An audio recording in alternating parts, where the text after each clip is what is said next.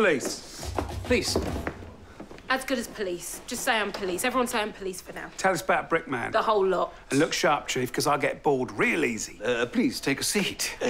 Now, how old do you think the legend of the Brickman is? I ain't got a bleeding clue, mate. That's why I'm asking you. What if I were to tell you that he was a mere 50 years old this year? Well, then I would tell you fancy that. His first appearance in an advertisement for Larkham Bricks, founded by Sir John Larkham. We met his son. He's a bellend. He's actually a patron of ours, and he's a wonderful man. He's a wonderful bellend. We've not been properly introduced. Sergeant Strauss. Harriet, you're awfully young for a policeman. Well, you're very young for an historian. Once, this was all countryside, and then the East End was built from Larkham Bricks, with Brickman the star. But this Brickman's got this smiling gob. He don't look much like the stabbing type. Well, once the East End was built, demand for bricks dropped. So they gave Brickman an edgy rebrand.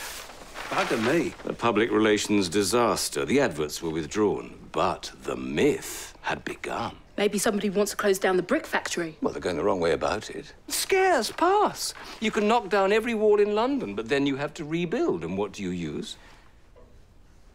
Bricks. And Mr. Larkham will make a fortune. Did Larkham ever dress up as Brickman? Hang on. Yes, for the Lord Mayor's parade. Look. I was thinking, do you like dancing? I don't know. No one's ever requested a dance. That's funny, because I've never had anyone to ask. Would you like to? Yes?